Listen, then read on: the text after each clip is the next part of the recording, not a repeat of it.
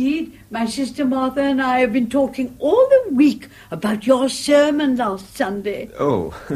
Oh, it is really wonderful, Dr. Harper. In only 2 short years, you've taken on the spirit of Brooklyn. That's very gratifying, Miss Brewster. Living here next to the church all our lives, you know, we've seen so many ministers come and go. The spirit of Brooklyn, we all say, is friendliness. And your sermons are not so much sermons as friendly talks. Personally, I've always enjoyed my talks with Cardinal Gibbons. Or have I met him yet? No, Teddy dear, not yet. Mm-hmm. Are the biscuits good? Splendid, Aunt Abby. Won't you have another biscuit, Dr. Harper? Oh, no, I'm afraid I'll have no appetite for dinner now. I always eat too many of your biscuits just to taste your lovely jam. Oh, well, we'll send you over a jar. No, you keep it here so I can be sure of having your biscuits with it. Very well. I understand Mortimer's taking Elaine with him to the theatre again tonight. We are so happy it's your daughter he takes with him, Dr. Harper. It's a new experience for me to wait up until 3 o'clock in the morning for her to be brought home. Oh, but I do hope you don't disapprove of Mortimer. Well... But we'd feel so guilty if you did, Sister Martha and I.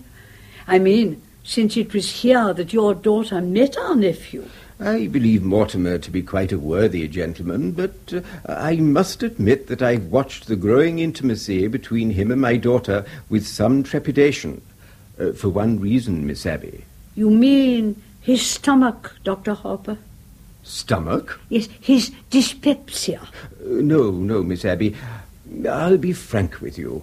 I'm speaking of your nephew's unfortunate connection with the theatre. The theatre? Oh, no, Dr. Harper. Mortimer writes for a New York newspaper. I know, Miss Abby, but a dramatic critic is constantly exposed to the theatre. And I don't doubt but some of them develop an interest in it. No, not Mortimer. He hates the theatre. Really? Oh, yes. He writes awful things about it. But you can't blame him, poor boy. He was so happy writing about real estate, which he really knew something about. And then they just make him take this terrible night position. My. But as he says, the theatre can't last much longer anyway. And in the meantime, it's a living. Well, now, whoever do you suppose that is? Oh, come in, Mr. Brophy. Hello, Miss Brewster. How are you, Mr. Clyde? Very well, Miss Brewster.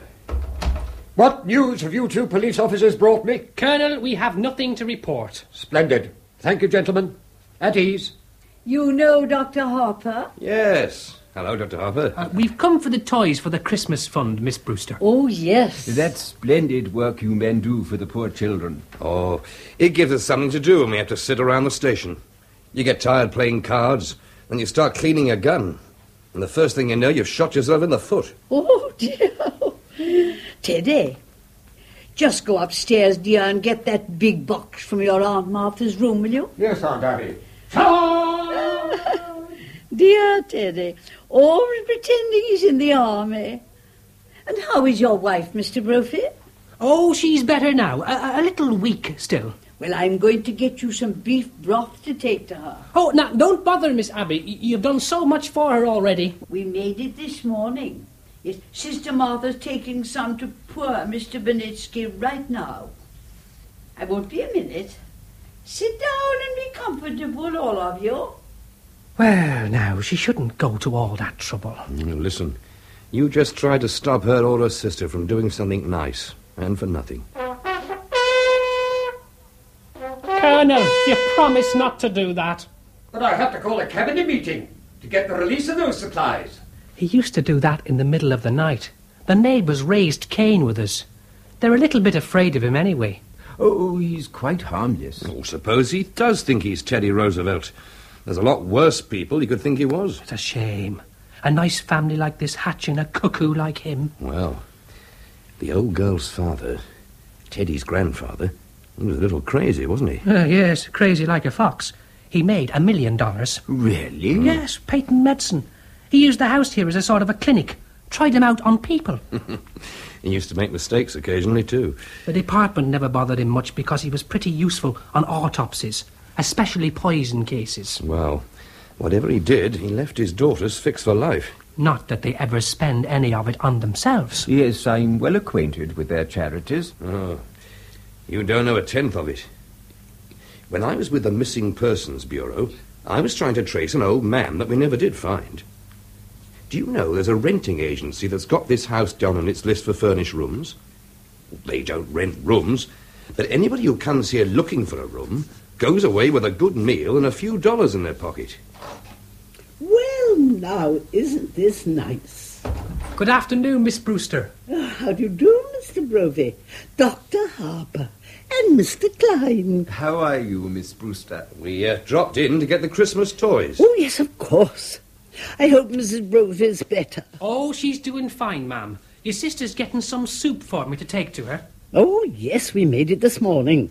I just took some to a poor man who broke ever so many bones. Oh, so you're back, Martha.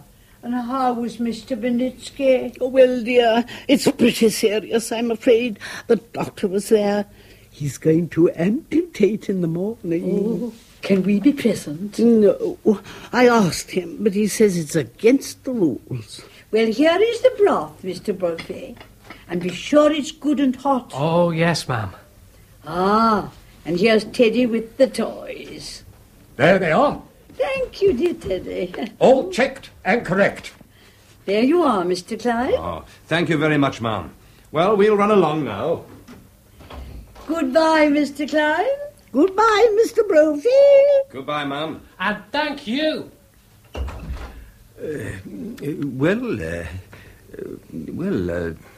I must be getting home too. Oh, well, before you go, Dr. Harper... Charge! Charge the blockhouse! Have you ever tried to persuade him that he wasn't Teddy Roosevelt? Oh, no. Nobody's so happy being Teddy Roosevelt. Once, a long time ago, do you remember, Martha? We thought if he would be George Washington, it might be a change for him. But he stayed under his bed for days and just wouldn't be anybody. And we'd so much rather he'd be Mr. Roosevelt than nobody. Well, if he's happy. You'll see that he signs these papers. What are they? Well, Dr. Harper has made arrangements for Teddy to go to Happy Dale Sanatorium after we pass on. But why should Teddy sign any papers now? Oh, it's better to have it all settled. Mr. Witherspoon understands they're to be filed away until the time comes to use them. Mr. Witherspoon? Who's he? He's the superintendent of Happy Dale. And Dr. Harper has arranged for him to drop in tomorrow or the next day to meet Teddy. I'd better be running along, or Elaine will be over here looking for me. Well, give our love to Elaine. Oh, and Dr. Harper, please don't think harshly of Mortimer because he's a dramatic critic. Somebody has to do these things. Well, good day. Have you only just had tea? Isn't it rather late? Yes, and dinner's going to be late too. Why? Teddy! Teddy! Yes, Aunt Abby. Good news for you, dear. You're going to Panama to dig another lock for the canal. Delighted. I shall prepare for the journey at once. Abby, while I was out. Yes, dear. I just couldn't wait for you.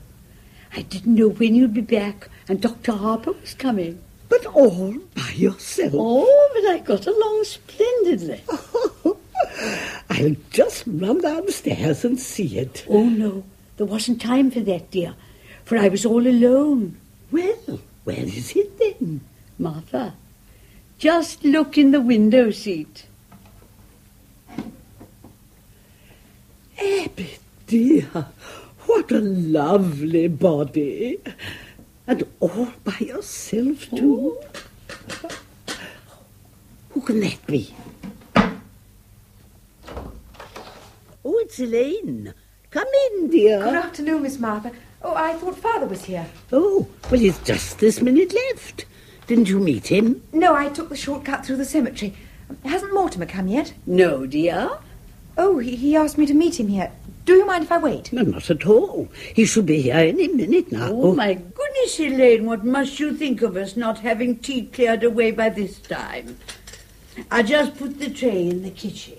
Don't bother with anything in the kitchen, Abby, until Mortimer comes, and then I'll help you. Oh, there he is now. Hello, Aunt Martha. Abby, Mortimer's here. Hello, Elaine. Hello, Mort. Hello, Mortimer. Hello, Aunt Abby. How are you, dear? All right. And you look well. You haven't changed much since yesterday. Oh, my goodness, it was yesterday, wasn't it? Well, we are seeing a great deal of you lately. Well, sit down, sit down. Abby, haven't we something to do in the kitchen, Abby? What? You know, the tea things. Oh, yes, of course, the tea things. Well, now you two just make yourselves at home. Just make yourselves at home. Now, where do you want to go for dinner, Elaine? I don't care. I'm not very hungry. Well, I just had breakfast. Suppose we wait till after the show, Well, that'll make it pretty late, won't it? Not with the little stinker we're seeing tonight, but what I've heard about it, we'll be at Blake's by 10 o'clock. You ought to be fair to these plays. Are these plays fair to me? You know, I've never seen you walk out on a musical. Somehow they have a humanizing effect on you. It wasn't until after our first musical you told me I had nice legs. And I have, too. For a minister's daughter, you know a lot about life. Where do you learn it? In the choir loft. I'll explain that to you sometime, darling. What? The close connection between eroticism and religion. Religion never gets as high as the choir loft. You know, I've never been able to rationalize it. What? My falling in love with a girl who lives in Brooklyn. Falling in love? You're not stooping to the articulate, are you? The only way I can regain my self-respect is to keep you in New York. Did you say keep? No. I've come to the conclusion that you're holding out for the legalities. Now, where could we be married in a hurry? Let me say tonight. I'm afraid Father will insist on officiating. Your father could make even the marriage service sound pedestrian. All right, formal, everything formal and legal. But not later than next month. Darling. Hello, Mortimer. How are you, Mr. President? Fine, thank you, just fine. What news have you brought for me? Just this, Mr. President. The country is squarely behind you. Yes, I know. Isn't it wonderful? Well, goodbye. Where are you off to, Teddy? Panama. Panama? Panama's the cellar. Oh. He digs locks for the canal down there. You're very sweet with him, and he's so fond of you. Well, Teddy was always my favourite brother. Favourite? Were there more of you? Well, there's another brother, Jonathan. I never heard of him. Well, we don't like to talk about Jonathan. He left Brooklyn very early, by request. He was the kind of boy who liked to cut worms in two with his teeth. What became of him? Oh, I don't know. He wanted to become a surgeon like grandfather, but he wouldn't go to medical school first, and his practice got him into trouble. Aren't you two going to be late for the theatre? Oh, we're skipping dinner. We don't have to start for half an hour. Oh, well then, I'll leave you alone together again. Don't bother, darling. I'm going to run over to speak to Father. Before I go out with you, Mort, he likes to pray over me a little. Oh, by the way, Aunt Abby, I'm going to marry her. What? Oh, darling! Martha, come here. I've got the most wonderful news. Mortimer and Elaine are going to be married. Married? Oh, Mortimer. Oh, we hoped it would happen like this. Oh, Elaine must be the happiest girl in the world. Happy? Just look at her leaping over those gravestones. Oh, by the way, I left a large envelope around here last week. It was one of the chapters of my book on Theodore. Have you seen it? Well, if you left it here, it must be here somewhere. Well, when are you going to be married?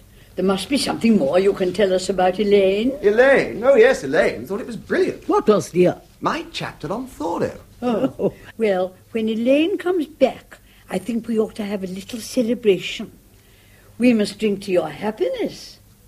Martha, isn't there some of that Lady Baltimore cake left? Oh, yes.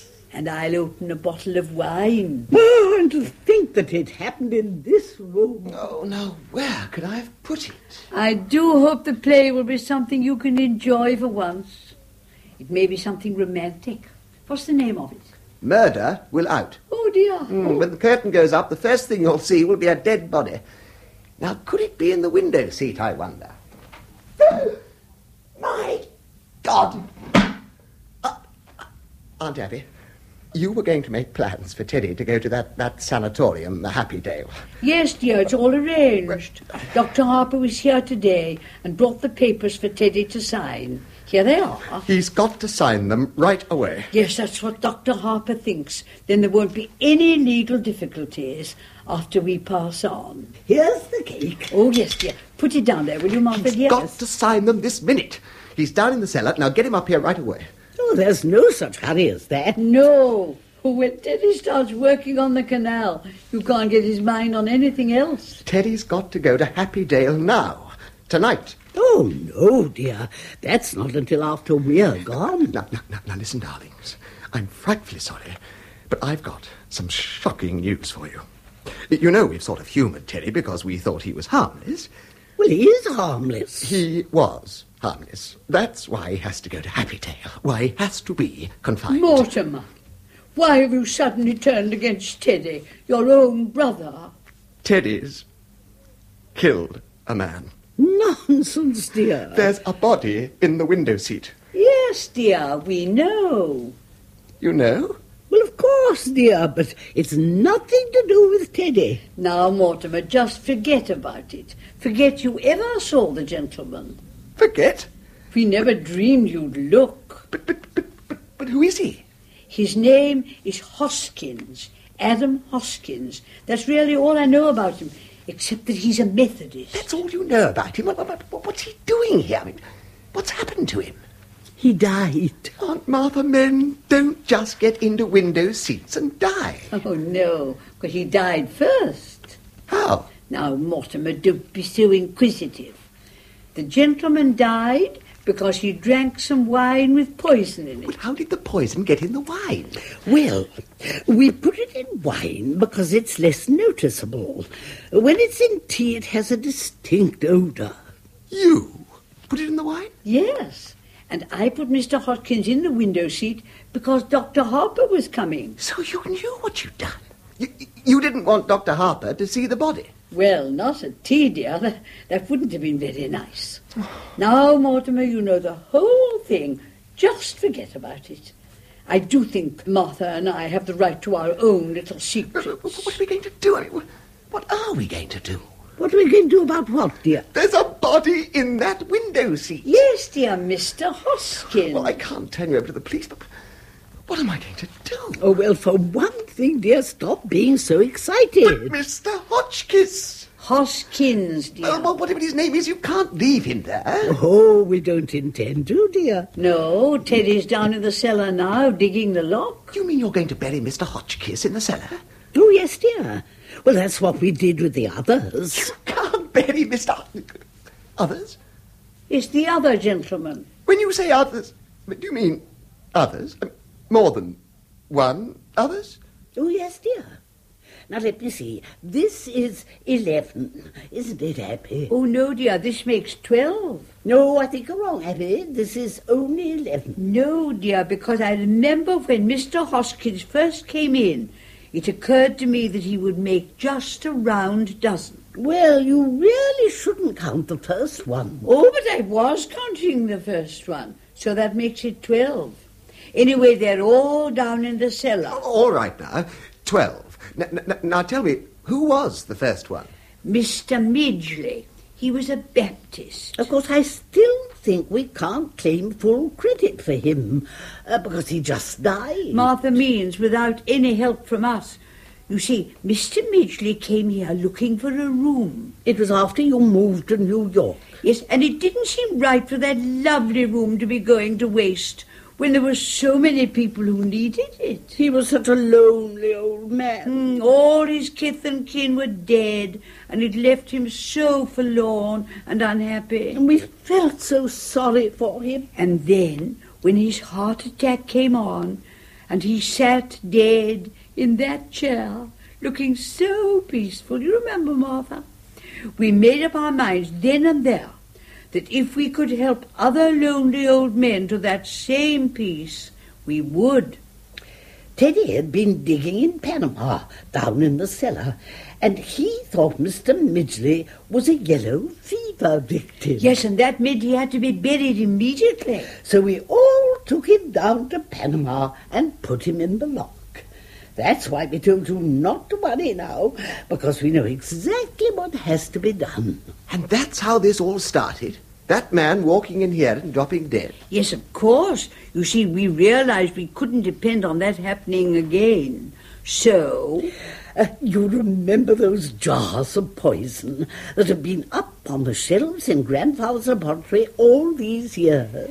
And you know your Aunt Martha's knack for mixing things. Well, dear, for a gallon of elderberry wine, I take 1 teaspoonful of arsenic and then add half a teaspoonful of strychnine and then just a pinch of cyanide. Should have quite a kick. Yes, as a matter of fact, one of our gentlemen found time to say, "How delicious." Well, I'll have to get things started in the kitchen. Mortimer, I wish you could stay for dinner. I'm trying out a new recipe. I couldn't eat a thing. I'll come and help you, dear. Well, I feel so much better now. Oh, you have to wait for Elaine, haven't you, Mortimer? How happy you must be. Well, dear, I'll leave you alone with your thoughts.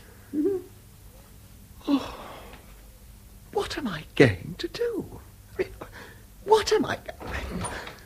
Oh, it's you, Elaine. Hello. Now, you run along home, and I'll call you up tomorrow. Tomorrow? You know I always call you up every day or two. Well, we're going to the theatre tonight. No, we're not. Well, why not? Elaine, some things come up. What, darling? Mortimer, you've lost your job. No, I haven't lost my job. I'm just not covering that play tonight. Now, you run along home, Elaine. I've got to know what's happened. You can tell me. No, dear, I can't. But if we're going to be married... Married? Have you forgotten? Oh, yes. Well, as far as I know, that's still on. Now, you run along home, Elaine. I've got to do something. Listen, you can't propose to me 1 minute and throw me out of the house the next. Now, look, Elaine, you're a sweet girl, and I love you, but I have something on my mind, and I want you to go home and wait till I call you. Well, don't try to be masterful. Look, when we're married and I have problems to face, I hope you're less tedious and uninspired. And when we're married, if we're married, I hope I find you adequate. Elaine!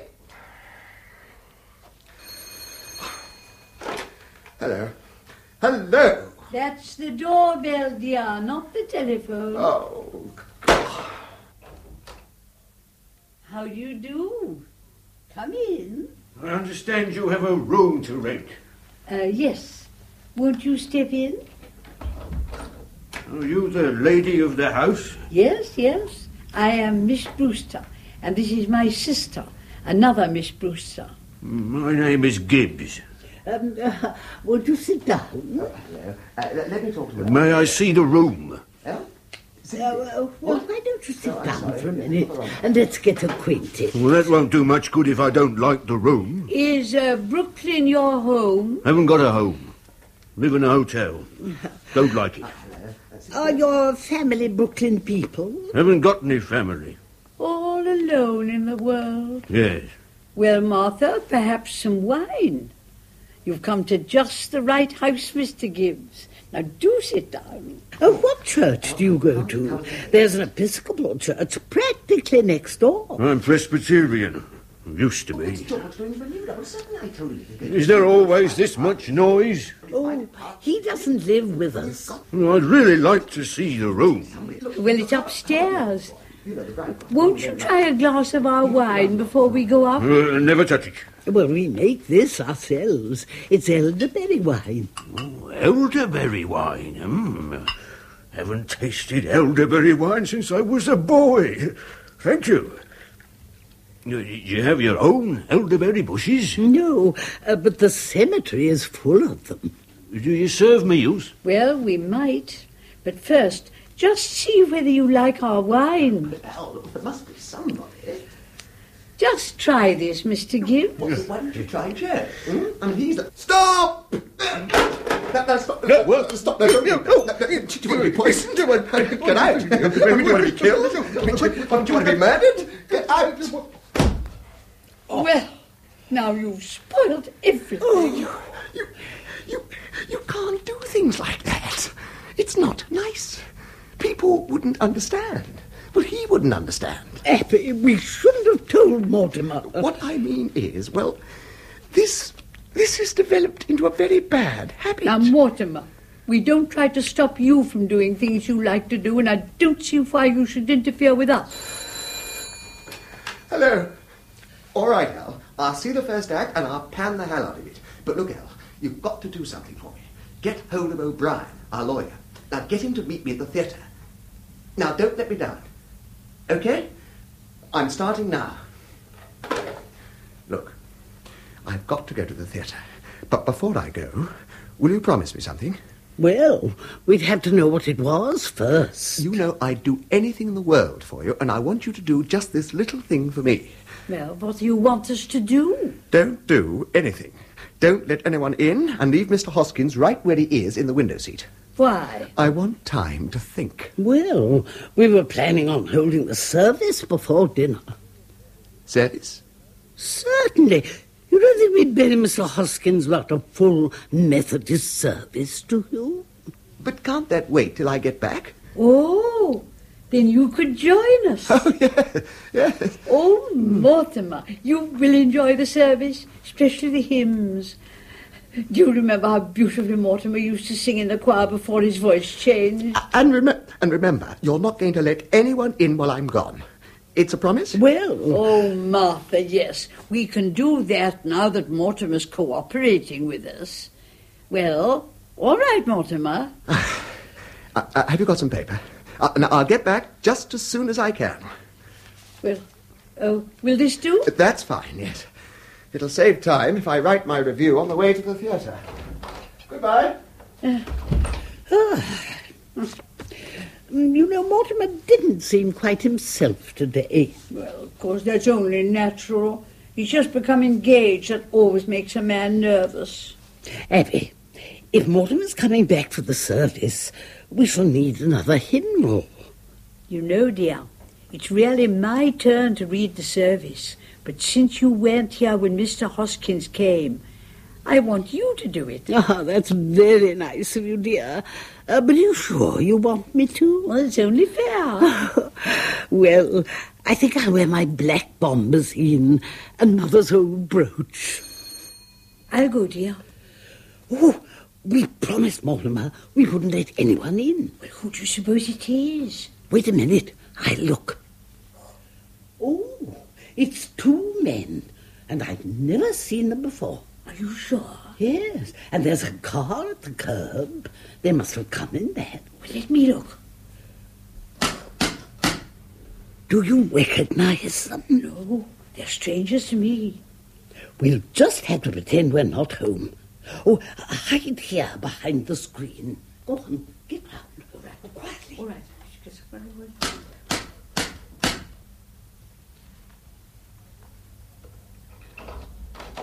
Come in, Doctor. This is the home of my youth. So, As a boy, I couldn't wait to escape from this place now. I'm glad to escape back into it. yeah, Charlie. It's a fine hideout. Yeah, the family must still live here. I hope there's a fatted calf awaiting the return of the prodigal. Yeah, I'm hungry. Look, Johnny, wine. As though we were expected. Oh, who are you? And what are you doing here? Why, Aunt Abby. Aunt Martha. It's Jonathan. You get out of here. But it's Jonathan. Your nephew, Jonathan. Oh, no, you're not. You're nothing like Jonathan. You get out of here. But I am Jonathan. And this is Dr. Einstein. And he's not Dr. Einstein either. Not Dr. Albert Einstein, Dr. Hermann Einstein. Well, who are you? You're not our nephew, Jonathan. I see you're still wearing the lovely garnet ring that Grandma Brewster bought in England. Oh.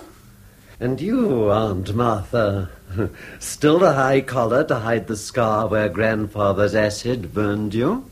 His voice is like Jonathan's, Abby. Have you been in an accident? No. My face. Dr. Einstein is responsible for that. He's a plastic surgeon. He changes people's faces. Don't worry, ladies. The last 5 years, I give Johnny 3 new faces. I give him another one right away. This last face, well, I was intoxicated at the time. You see, Doctor, you see what you've done to me, even my own family. Johnny, you're home in this lovely house. How often he tells me about Brooklyn, about this house, about his aunts that he loves so much. I promised Dr. Einstein that no matter how rushed we were in passing through Brooklyn, I'd take time to bring him here for one of Aunt Martha's home-cooked dinners. Oh, I'm sorry. I'm afraid there wouldn't be enough. Oh, Abby, it's a pretty good-sized pot roast. Pot roast? Yeah, I think the least we could do Thank you, Aunt Martha. We'll stay to dinner. Well, we'll hurry it along. Oh, yes. And if we had a few more vegetables, and lots of potatoes. Find something else to have. Yes. Well, Johnny, where do we go from here? We got to think fast. The police. The police have got pictures of that face. I got to operate on you right away. We got to find some place for that. And we got to find a place for Mr. Spenalzo. Oh, too. don't waste any worry on that rat. But, Johnny, we got a hot stiff on our hands. Forget Mr. Spenalzo. But you can't leave a dead body in the car. You shouldn't have killed him, Johnny. He's a nice fellow. He gives us a lift, and what happens? He said I looked like Boris Karloff. You did that to me. Take it easy, Johnny. Now. Look. Your aunts, they don't want us here. We're here for dinner, aren't we? Oh, yeah, but after dinner. Leave it to me, Doctor. I'll handle it. This house will be our headquarters for years. Oh, that would be beautiful, Johnny. This nice, quiet house. And those aunts of yours, what sweet ladies. I love them already. I get the bags, yeah? Doctor, we must wait until we're invited. But you just said that... We'll be invited. And if they say no? Doctor, 2 helpless old women. Oh, it's like comes through a beautiful dream. Only I hope we're not dreaming. It's so peaceful. That's what makes this house so perfect for us. It's so peaceful.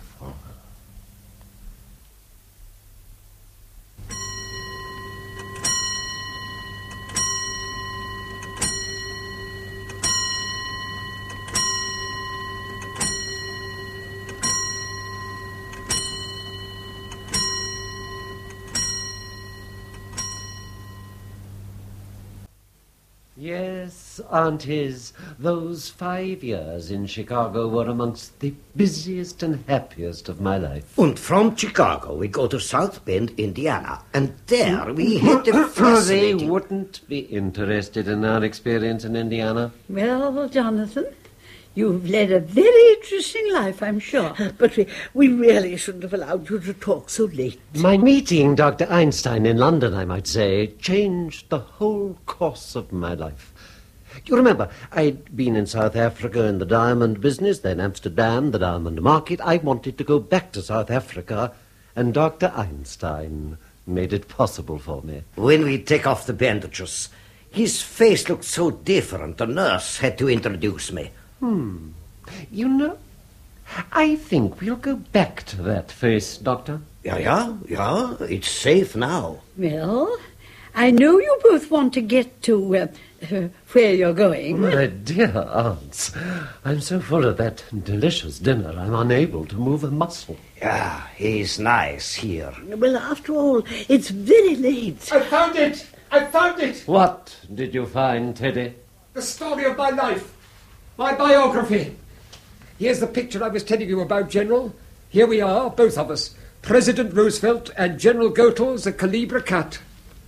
That's me, General, and that's you. My, how I've changed. Well, of course you've changed. That picture hasn't been taken yet. We haven't even started work on Calibra cat. We're still digging locks.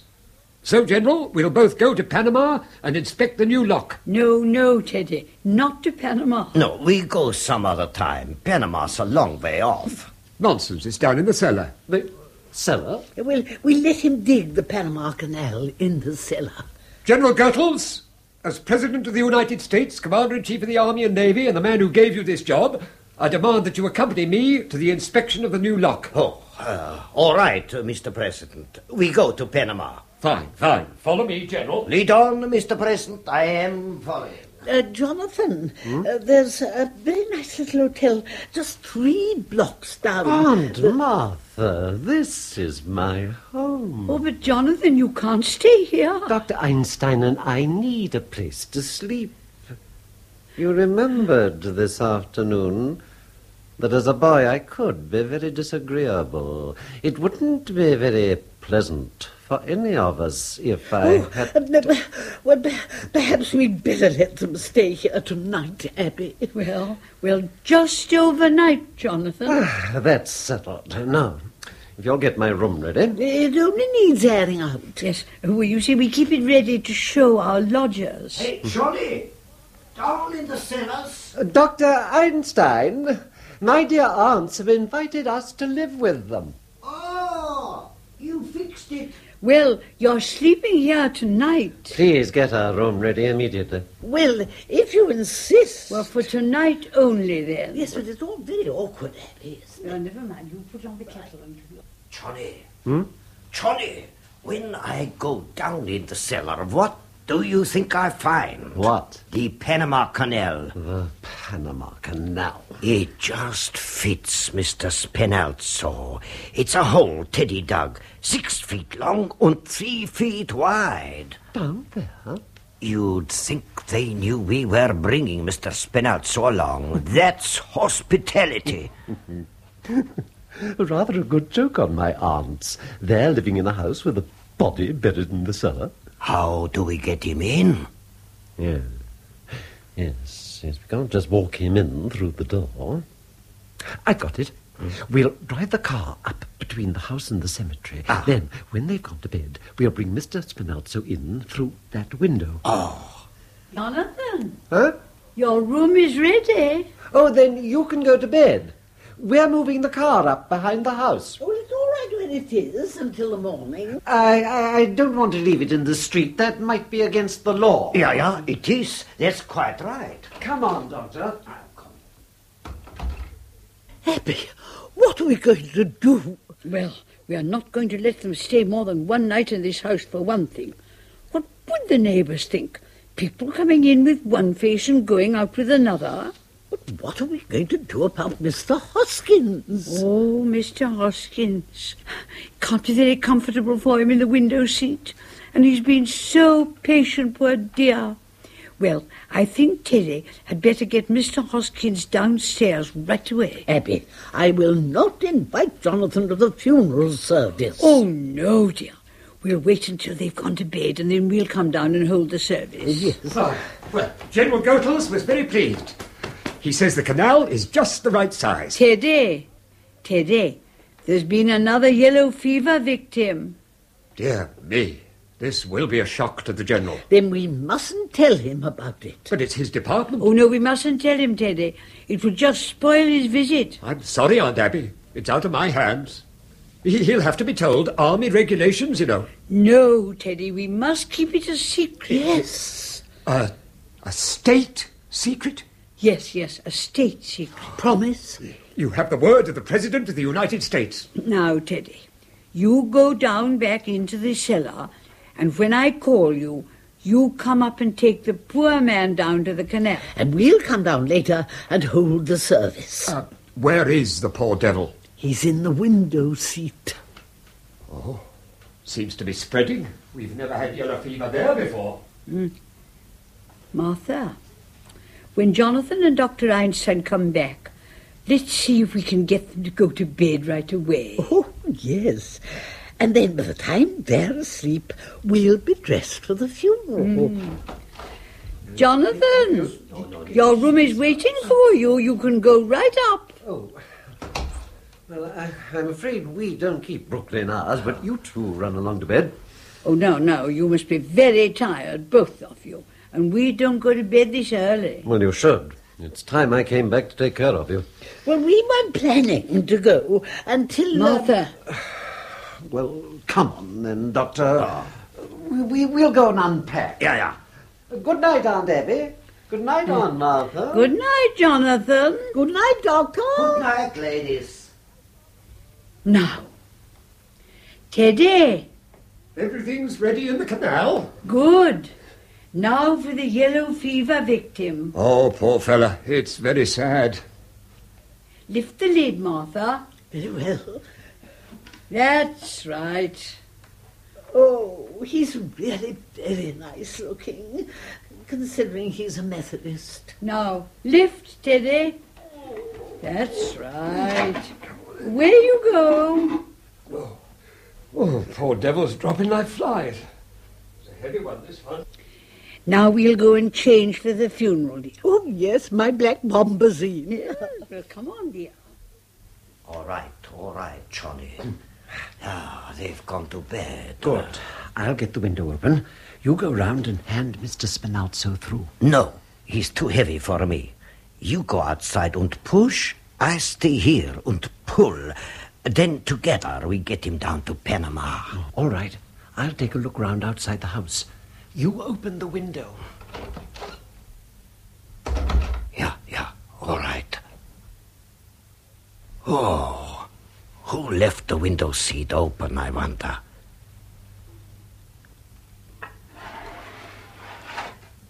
Johnny.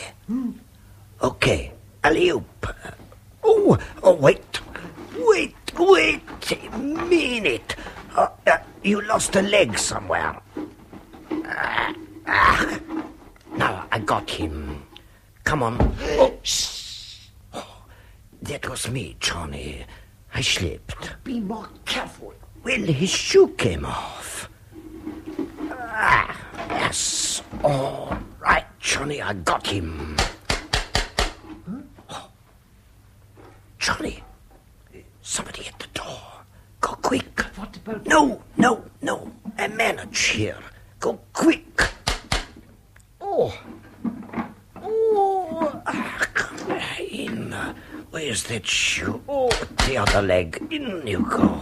That's it. Oh. Miss Abby? Miss Martha? Miss Abby? Miss Martha? Who are you? Who are you? I'm Elaine Harper. I live next door. Then what are you doing here? I think you'd better explain what you're doing here. We happen to live here. You don't live here.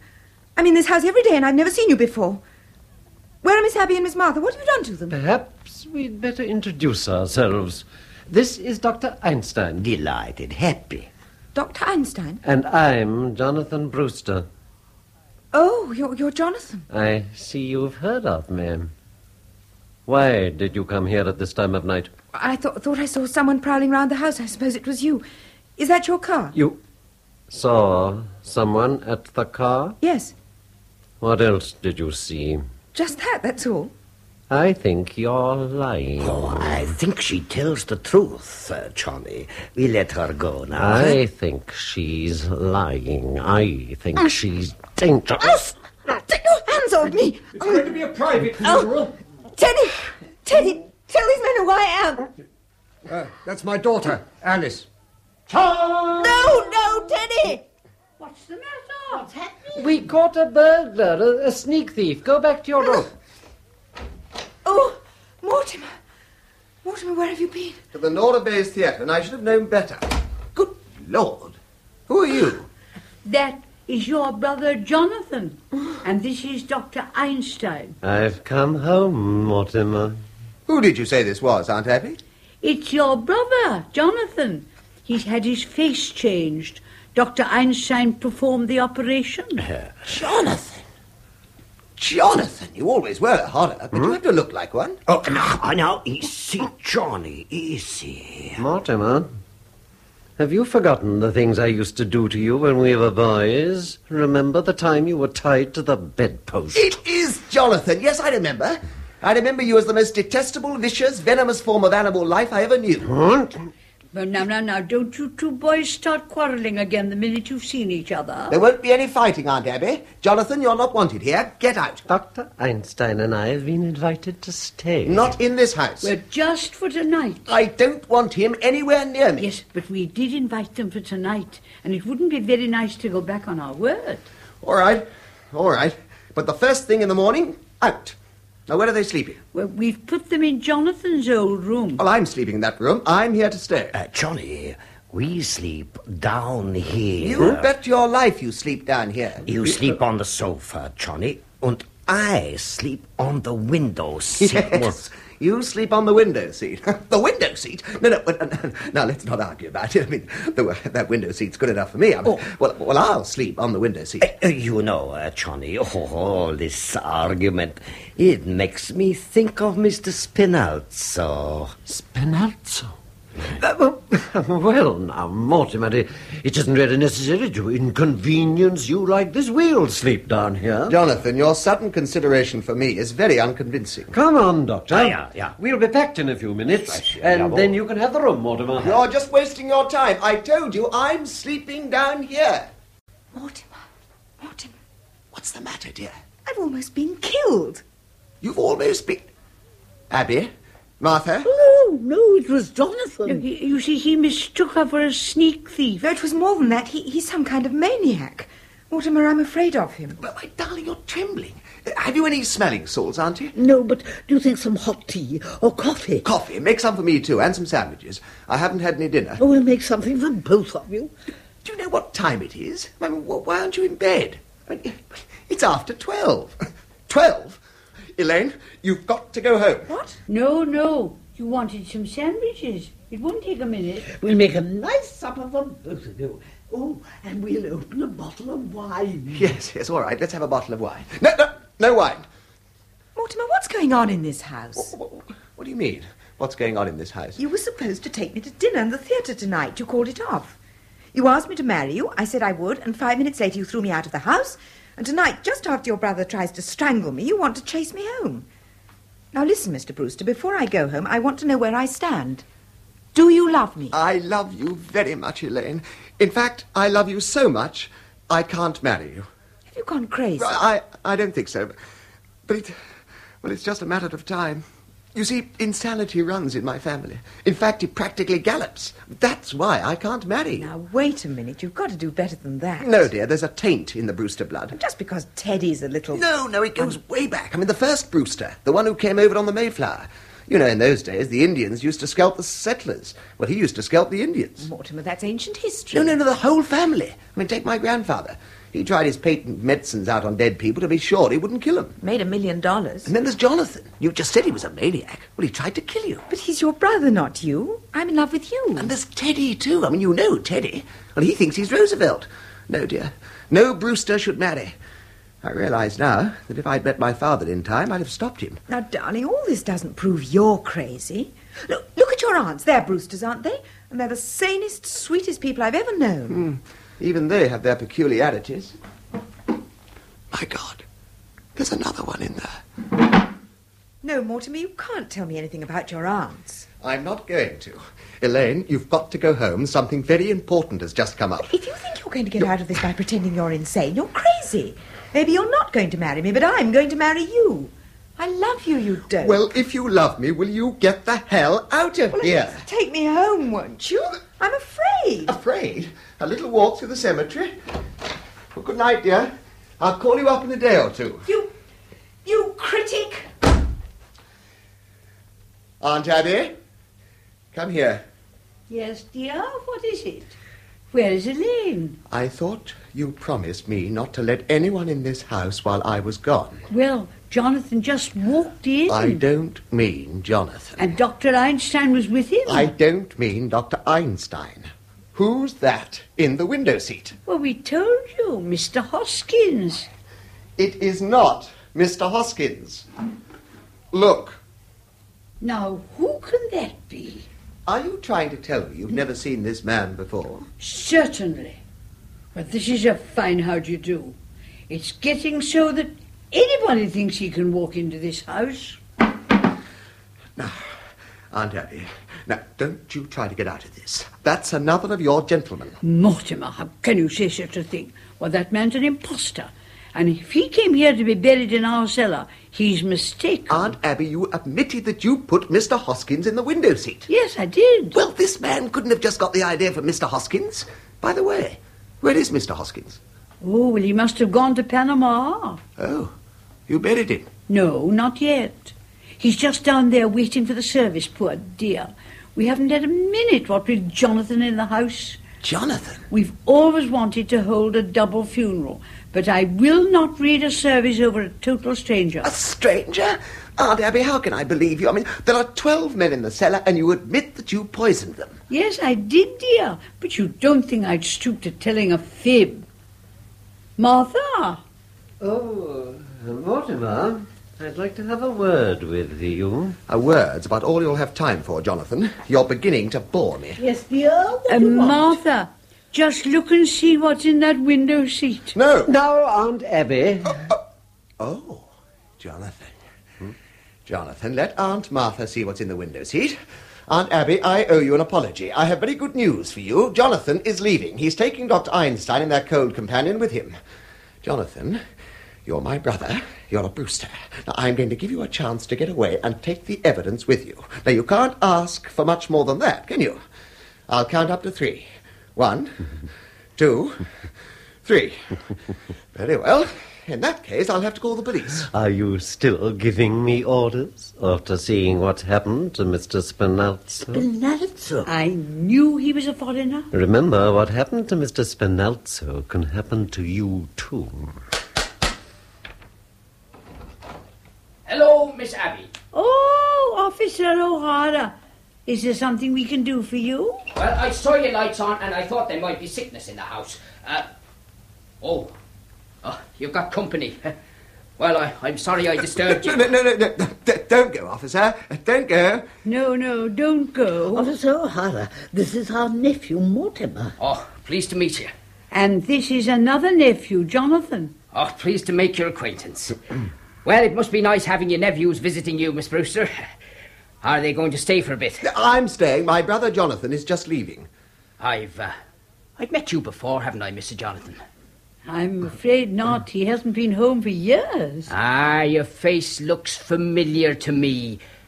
Maybe I've seen a picture of you somewhere. I don't think so. Yes, Jonathan, I'd hurry if I were you. Your things are all packed, aren't they? Well, you'll be wanting to say your goodbyes. I'll be running along. Yeah, but what's the rush? I mean, I'd like to have you around until my brother goes. Well, I just dropped in to make sure everything was all right. Oh, well, we're going to have some coffee in a minute. I mean, won't you join us? Oh, I forgot the coffee. Oh, I'd better make some more sandwiches. I ought to know your appetite by this time, Officer O'Hara. Don't bother. I'm due to clock in a few minutes. Well, you can have a cup of coffee with us. I mean, my brother will be gone soon. Well, sit down. You're not Mortimer Brewster, the dramatic critic, are you? Yes. Oh, well, I'm certainly glad to meet you, Mr. Brewster. We are in the same line of business. We are? Yes. I am a playwright. Eh? All this being on the police force is just temporary. Well, how long have you been on the force? 12 years. I'm collecting material for a play. I bet it's a honey. Oh, well, it ought to be. With all the drama I see being a cop, Mr. Brewster, you've got no idea what goes on in Brooklyn. I think I have. I got to go and clock in. Wait a minute, O'Hara. That play of yours, I may be able to help you. You would? Oh, it was fate, my walking in here tonight. Look, I'll tell you the plot. You're on your way, Jonathan. Good. You haven't got much time, you know. But haven't you left something in the window seat? You can't go without all of your things. Well, O'Hara, it was nice meeting you. I'll see you again and we'll talk about your play. Oh, I'm not leaving now, Mr. Brewster. Why not? Well, you just offered to help me with my play, didn't you? You and me are going to write my play together. Well, I can't do that, O'Hara. I'm not a creative writer. I'll do the creating. You just put the words to it. But, O'Hara... No, Mr. Brewster, I'm not leaving this house till I tell you the plot. In that case, Mortimer, we'll be running along. You can't go yet. You've got to take everything with you. Now, look, O'Hara, you run along now, eh? I mean, my brother's just going. I can wait. I've been waiting 12 years. Here's the coffee. Oh, I'm sorry I was so long. Don't bring that in here. O'Hara, would you join us for a bite in the kitchen? Are you sure you don't mind eating in the kitchen, Mr. O'Hara? And where else would you eat? Goodbye, Jonathan. Nice to have seen you again. Come on, Mortimer. I'm glad you came to Brooklyn, Jonathan, because it gives me a chance to throw you out. I'll get going now. All 3 of you. Doctor, this affair between my brother and me has got to be settled. Now, Johnny, we got trouble enough. Your brother gives us a chance to get away. What more could you ask? You don't understand. This goes back a good many years. Now, Johnny, let's get going. We are not going. We're going to sleep right here. With a cop in the kitchen and Mr. Spinelzo in the window seat? Oh, that's all he's got on us. We'll take Mr. Spinelzo, dump him in the sea, and come right back. Yeah. Now, Johnny. Doctor, you know when I make up my mind... Oh, yeah. When you make up your mind, you lose your head. Brooklyn ain't a good place for you. Doctor. Oh, okay. We got to stick together. Right. Hide our bags in the cellar. Okay. Oh, move fast. Spinelzo can go out the same way he came in. Oh, hey, Johnny. Huh? Come quick. Oh, what's the matter? That hole in the cellar. Oh, yeah? We got an ace in the hole. Look. A stiff. Jonathan? Yes. Mortimer? I thought I told you to get out We are not going. Oh, you're not? Mm-hmm. Well, do you want O'Hara to know what's in that window seat? We're staying here. All right. This gets me rid of you and Officer O'Hara at the same time. If you tell O'Hara what's in the window seat, I'll tell him what's down in the cellar. The cellar? There's an elderly gentleman down there who seems to be very dead. Well, what were you doing in the cellar? Never mind about that. What's he doing in the cellar? No, thanks, ma'am. I've had plenty. Now, what are you going to say to O'Hara? Mr. Brewster, your aunts want to hear my play too. Shall I get them in here? No, O'Hara, you can't tell us now. You've got to clock in. Oh, to hell with clocking in. I'll get your aunts in here and tell you the plot. No, O'Hara, not in front of all these people. We'll get together alone, someplace later. How about the back room at Kelly's? Fine. You go and clock in, and I'll meet you at Kelly's. Well, why don't you two go down to the cellar? Well, that's all right with me. Where is it? No. We'll go to Kelly's, but you're going to clock in on the way. All right. It'll only take me a couple of minutes. I'll ditch him and be back in 5 minutes. Wait for me. We'll wait for him, Doctor. I've waited a great many years for a chance like this. We got him right where we want him. Did he look guilty? Have they gone? Oh, we thought we heard somebody leave. Oh, just Mortimer, and he'll be back in a few minutes. Is there any food left in the kitchen? Get something for us to eat while we bury Mr. Spinelzo in the cellar. Oh, no. Oh, but he can't stay in our cellar. No, Jonathan, you've got to take him with you. There's a friend of Mortimer's downstairs waiting for him. A friend of Mortimer? He and Mr. Spinelzo will get along fine together. They're both dead. They must mean Mr. Hoskins, dear. Mr. Hoskins? You know about what's downstairs? Well, but of course we do. And he's no friend of Mortimer's. He's one of our gentlemen. Your gentlemen? And we won't have any strangers buried in our cellar. But Mr. Hoskins? Mr. Hoskins isn't a stranger. Besides, there's no room for Mr. Spinelzo. The cellar's crowded already. Crowded? With what? Well, there are 12 graves down there now. 12 graves? And that leaves very little room, and we are going to need it. You mean you and Aunt Martha have murdered... Murdered? Certainly not. It's one of our charities. What we've been doing is a mercy. So you just take your Mr. Spinelzo out of here. You've done that here in this house, and you buried them down below? Johnny, we've been chased all over the world. They stay right here in Brooklyn and do just as good as you do. What? Well, you've got 12, and they've got 12. I've got 13. No, Johnny, 12. 13. There's Mr. Spinalzo, Aye. then the first one in London, 2 in Johannesburg, 1 in Sydney, 1 in Melbourne, 2 in San Francisco, 1 in Phoenix, Arizona. Phoenix. The filling station. Oh. The 3 in Chicago and the 1 in South Bend. That makes 13. Oh, you can't count the one in South Bend. He died of pneumonia. He wouldn't have got pneumonia if I hadn't shot him. No, Johnny, he died of pneumonia. He don't count. He counts with me. I say 13. No, Johnny. You got 12, and they got 12. The old ladies are just as good as you are. Oh, they are they? Well, that's easily taken care of. All I need is 1 more. That's all, just 1 more. Well, here I am. Ah, Mortimer. Come, in.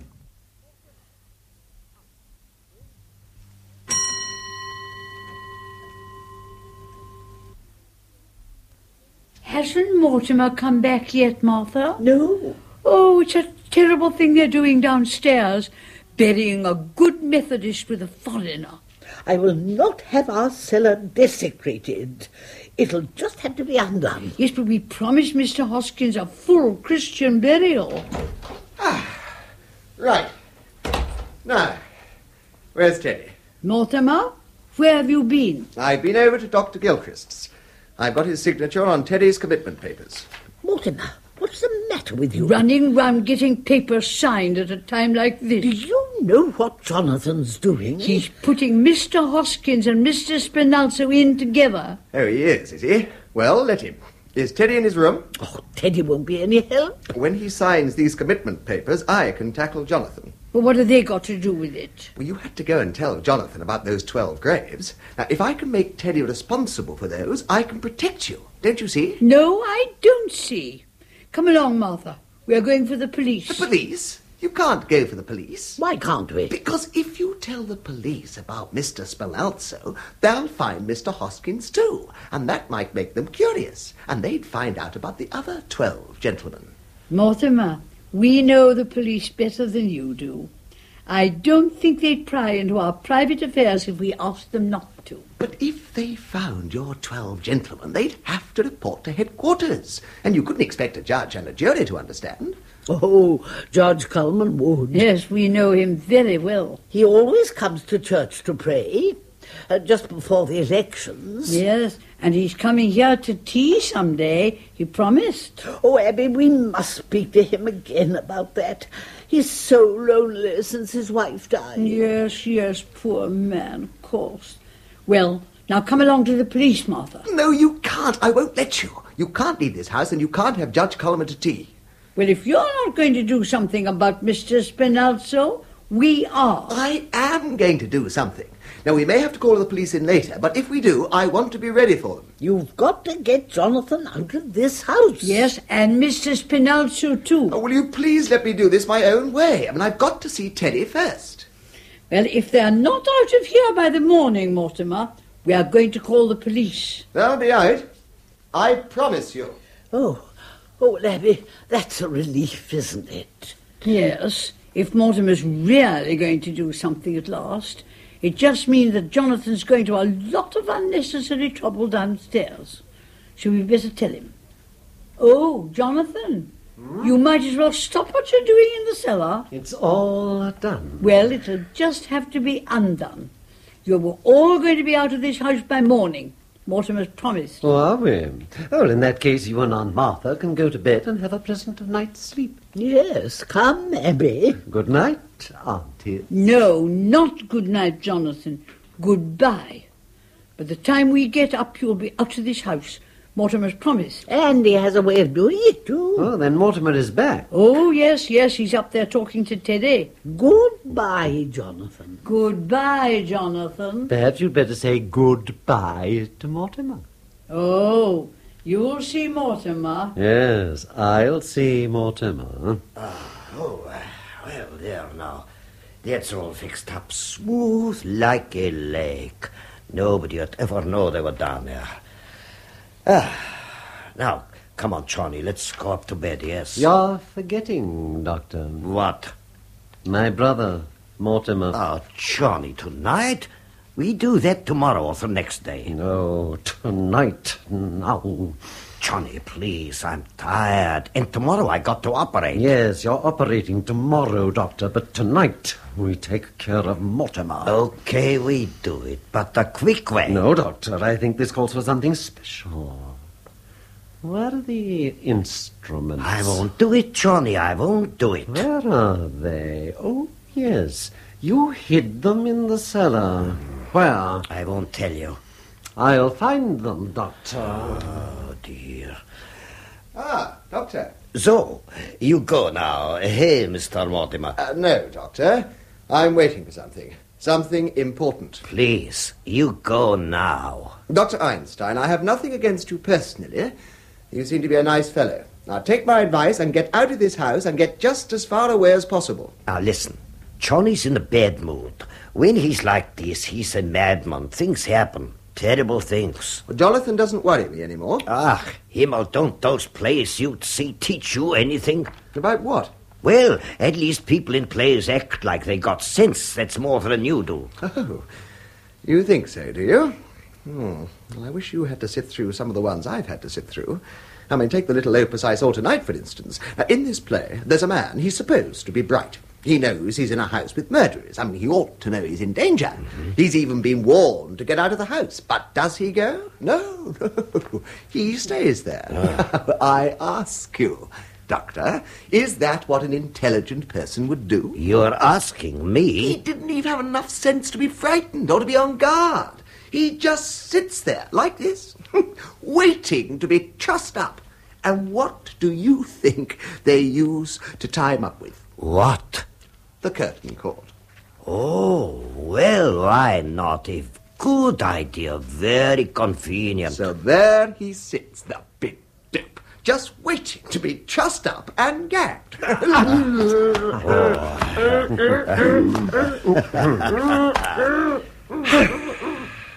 That's it, Doctor. Now, his legs. Yeah. That's fixed him. You're right about that fellow, Mr. Mortimer. He wasn't very bright. Now, Doctor, we go to work. Please, Johnny, the quick way. Doctor, we're performing before a very distinguished critic. Johnny. Doctor. All right. Let's get it over. All ready, Doctor. Now. Oh, Himmel! That idiot, Teddy, stop him. He'll wake the neighborhood. He goes next. That's all. He goes next. No, Johnny, not Teddy. That's where I stop. Not Teddy. We get to Teddy later. We don't get to him at all. We've got to work. Fast. Yeah, the quick way. Here, Johnny. Yes, Doctor. The quick way. Hey, the Colonel's got to stop blowing that horn. Oh, it's all right, officer. We're taking the bugle away from him. There's going to be hell to pay in the morning. We promised the neighbours he wouldn't do it anymore. It won't happen again, officer. I'd better speak to him myself. Hey, Mr. Mortimer, you stood me up. I waited an hour at Kelly's for you. What's happened to him? Why is he tied up like that? He was explaining the play he saw tonight. This is what happened to the fella in the play. Did they have that in the play you saw tonight? They practically stole it from the second act of my play. Why, in my second act, just before the... Well, I'd better begin at the beginning. It opens in the theatre, in my mother's dressing room, where I was born. Only I wasn't born yet. Hey? Yes, well, take the gag out. No, we leave it. You've got to hear the plot without interrupting. Now, when the curtain goes up, my mother's sitting there, making up, see.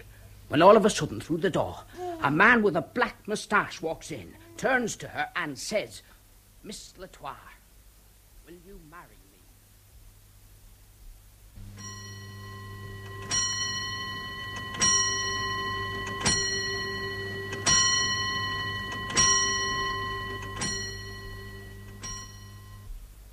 There she is, lying unconscious across the table. He's standing over her with a hatchet, and I'm tied up in a chair, just like you are, Mr. Mortimer. The place is on fire, when all of a sudden, through the window, in comes the Mayor of New York.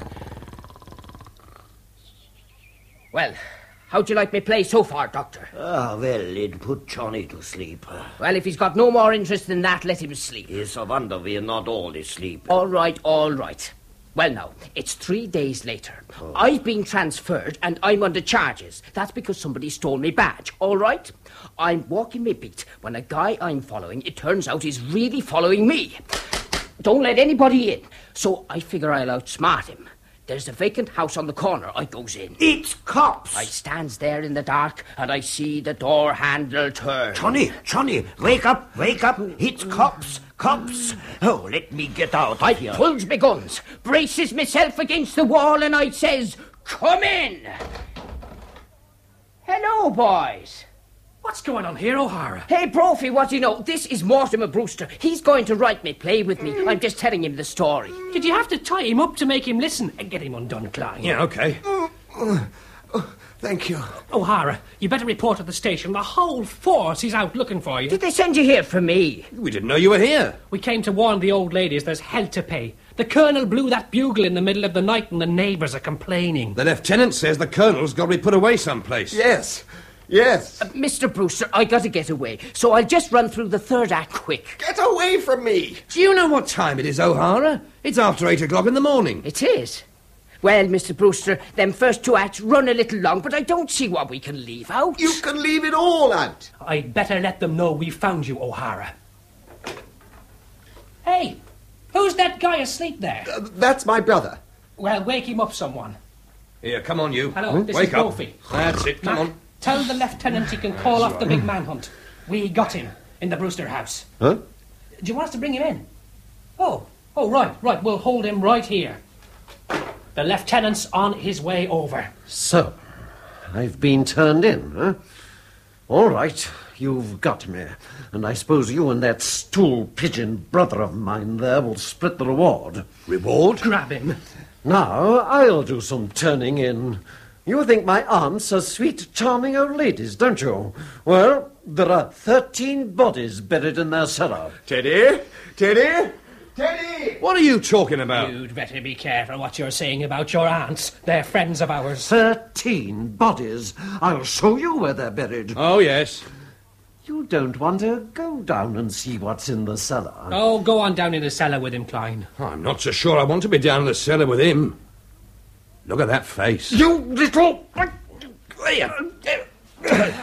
Brophy, get him off me! Here, what do you think you're doing? Take that! Oh, thanks, pal. Well, what do you know about that? Come in. What the hell are you men doing here? I told you I was going to handle this. Well, sir, we were just about to... What happened to him on the floor there? Did he put up a fight? Oh, this ain't the guy that blows the bugle. This is his brother. He tried to kill Klein. Turn him over. Yeah, right. We kind of think he's wanted somewhere. Oh, you kind of think he's wanted somewhere, do you? You guys should look at the circulars we hang up in the station sometimes. Certainly he's wanted. In Indiana. Escaped from the prison for the criminal insane. He's a lifer. Was there a reward mentioned? Yes, and I'm claiming it. He was trying to get us down in the cellar. He said there were 13 bodies buried down there. 13 bodies buried in the cellar? And that didn't tip you off that he came out of a nut house? I thought all along he talked sort of crazy. Oh, it's Shakespeare O'Hara. Where have you been all night? And you needn't bother to tell me. I've been right here, sir, writing a play with Mortimer Brewster. Oh, yes? Well, you're going to have plenty of time to write that play. Get back and report in. You're suspended! Wait, can I come over sometime and use the station typewriter, sir? No! And get out of here! Brophy. Yes? Take that guy on the floor somewhere else and bring him to. See what you can find out about his accomplice. His what? The guy that helped him to escape. He's wanted too.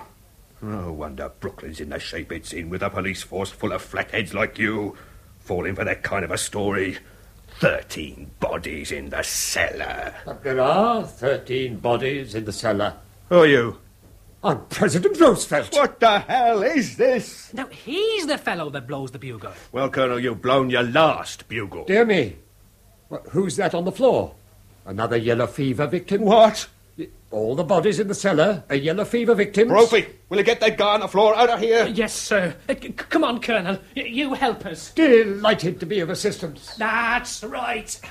Come on. Captain? And who are you? Captain, I'm Mortimer Brewster. Are you sure? Of course I'm sure. I'd like to talk to you about my brother Teddy, the one who blew the bugle. Mr. Brewster, we are not going to talk about that. He's got to be put away. I agree. In fact, it's all arranged. Where's he going? Happydale. But I want you to know that everything that's happened round here, Teddy's responsible for. Now, those 13 bodies in the cellar... Yes. Those 13 bodies in the cellar. It isn't enough that the neighbours are all afraid of him, and he's disturbing the peace with that bugle. But can you imagine what would happen if that cockeyed story about 13 bodies in the cellar got around? And now he's starting a yellow fever scare. Marvellous, isn't it?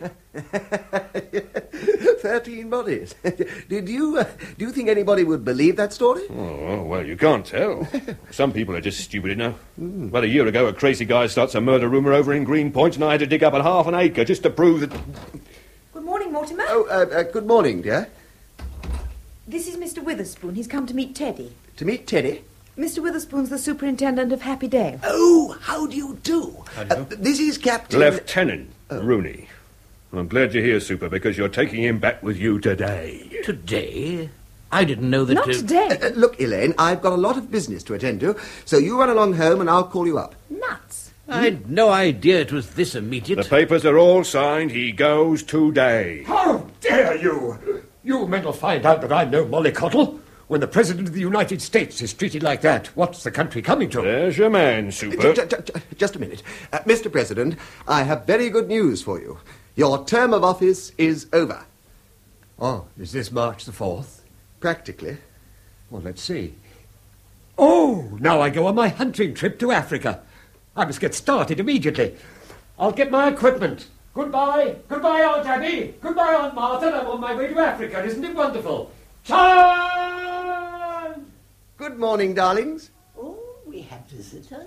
This is Lieutenant Rooney. Oh, how do you do, Lieutenant? How do you do? My, you don't look like the fusspot that the policemen say you are. Oh? And you haven't met Mr. Witherspoon. He's the superintendent of Happydale. Oh, Mr. Witherspoon. How do you do? How do you do? You've come to meet Teddy? He's come to take him. Aunties, the police want Teddy to go there today. Oh, no! Not while we're alive. I'm sorry, Miss Brewster, but it has to be done. But we won't permit it.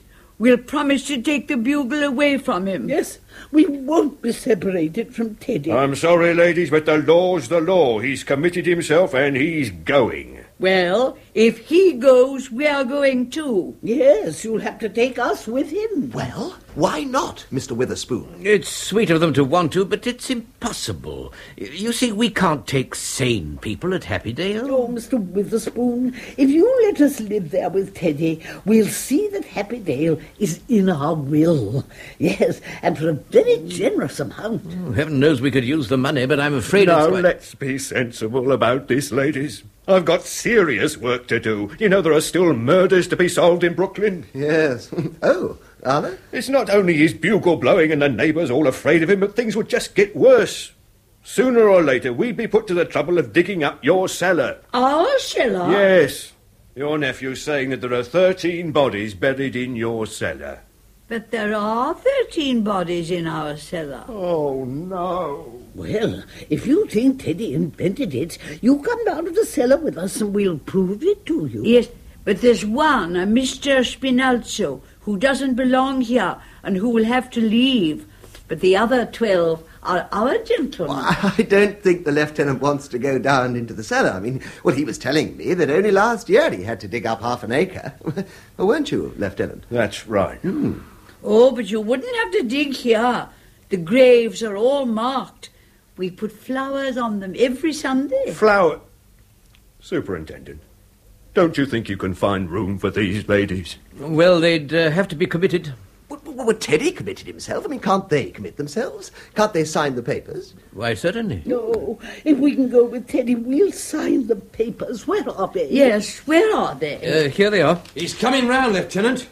Oh, good morning, Mr. Klein. Are you here too? Yes, ma'am. Brophy and I have got your other nephew out in the kitchen. Well, sign him up, Superintendent. I want to get this all cleaned up. 13 body. If you'll sign right here, Miss Brewster. And you on this one, Aunt Abby? Oh, you know, I'm really looking forward to going. The neighbourhood here has changed so. Just think, a front lawn again. Oh, we're overlooking something. What? Well, we're going to need the signature of a doctor. Oh. Dr. Einstein, you're just in time. Will you come over here? We'd like you to sign some papers. Oh, no, please. I was just on my way. Come right over, Doctor. At one time last night, I thought the doctor was going to operate on me. That's right. Just sign here, Doctor. Oh, good. Yeah. And here. Now you suppose. Go ahead. Are you leaving, Doctor? Oh, I think I must. Oh, aren't you going to wait for Jonathan? I don't think we are going to the same place. We picked up that guy that's wanted in Indiana. There's a description of his accomplice. Read it to me, will you? Yeah. 44, 5'6", talks with a German accent. Oh. Poses as a doctor. Thanks, Max. It's all right, Lieutenant. The doctor here has just completed the signatures. Thanks, Doc. You're really doing Brooklyn a service. You mean I can go? Sure. Why not? Oh, thank you. Heaven will reward you for this. Ladies, Gesundheit. Gentlemen, Mazel tov.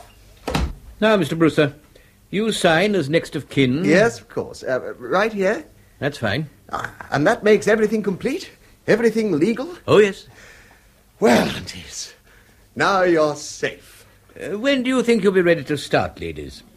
Mr. Witherspoon, why don't you go upstairs and tell Teddy just what he can take along with him? Upstairs? I'll show you. No, Mortimer, you stay here. We want to talk to you. Yes, Mr. Witherspoon, just upstairs and turn to the left. Thank you. I shan't be long. Well, Mortimer, now that we are moving, this house really is yours. Yes, dear, we want you to live here now. No, Aunt Abby.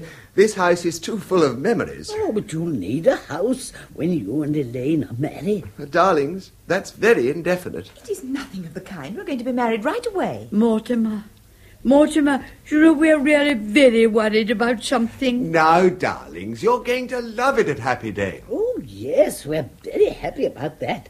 Well, that's just it. We don't want anything to go wrong. Will they investigate those signatures? Oh, don't worry. They're not going to look up Dr. Einstein. No, it's not his signature, dear. It's yours. You see, you signed as next of kin. Well, of course. Why not?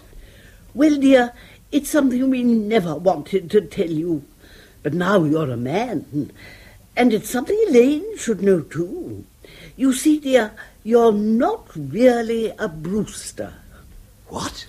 You see, your mother came to us as a cook, and you were born about 3 months afterwards, and she was such a sweet woman and such a good cook, we didn't want to lose her. So our brother married her. I'm not really a Brewster? Oh, now don't feel badly about it, dear. And Elaine, it won't make any difference to you. Elaine, did you hear? Do you understand? I'm a bastard. Yes, isn't that nice? Oh, darling. Well, now I really must see about breakfast. No, Mortimer's coming over to my house. Father's gone to Philadelphia, and Mortimer and I are going to have breakfast together. Yes, I need some coffee. I've had quite a night. Well, come and see you, darlings, at Happydale. Goodbye. Dear boy. Oh, I hope they'll be very happy. We won't need the wagon. My car's out front. Oh, are you leaving now, Jonathan? Yes, he's going back to Indiana. There's some people there who want to take care of him for the rest of his life. Now, come on. Well, Jonathan, isn't it nice to know you have some place to go to? We're leaving, too. Yes, we're going to Happy Dale. Then this house is seeing the last of the Brewsters. Unless Mortimer wants to live here. I have a suggestion to make. Why don't you turn this property over to the church? Oh, we never thought of that. After all, it should be part of the cemetery. All right, get going. I'm a busy man. Goodbye, aunties. I can't better my record now, but neither can you. At least I have that satisfaction. The score stands even, 12 all. Goodbye. Oh, Jonathan always was a mean boy. Never could stand seeing anyone get ahead of him. I wish we could show him he isn't so smart. Oh, Mr. Witherspoon, does your family live with you at Happydale? I have no family. Oh. I suppose you consider everyone at Happydale your family. I'm afraid you don't quite understand. As head of the institution, I have to keep quite aloof. Oh, but that must make it very lonely for you. Oh. It does.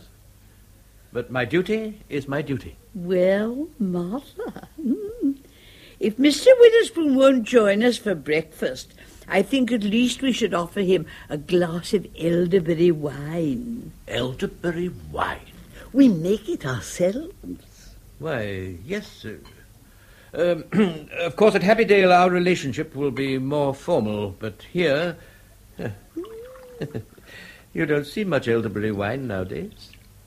I thought I'd had my last glass of it. Oh, no. No. This is your last glass, Mr. Witherspoon.